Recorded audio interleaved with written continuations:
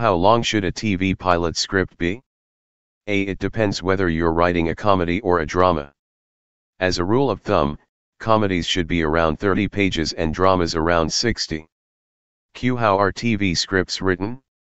A. As we've said many times before, the first thing you want to do is grab a copy of a professional screenwriting software. Preferably a paid one, or a free one if money's tight. Then, get typing.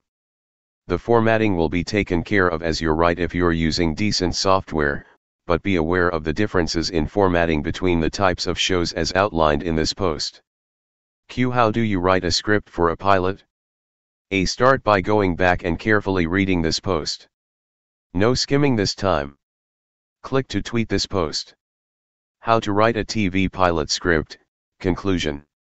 This was a long post, but we hope we've gone some way to answering how to write a TV pilot script for you. In short, for your TV pilot to be successful requires as much research and background work as it does actually writing. Don't fall into the trap of jumping straight into writing the script. Work out what the core conflict is.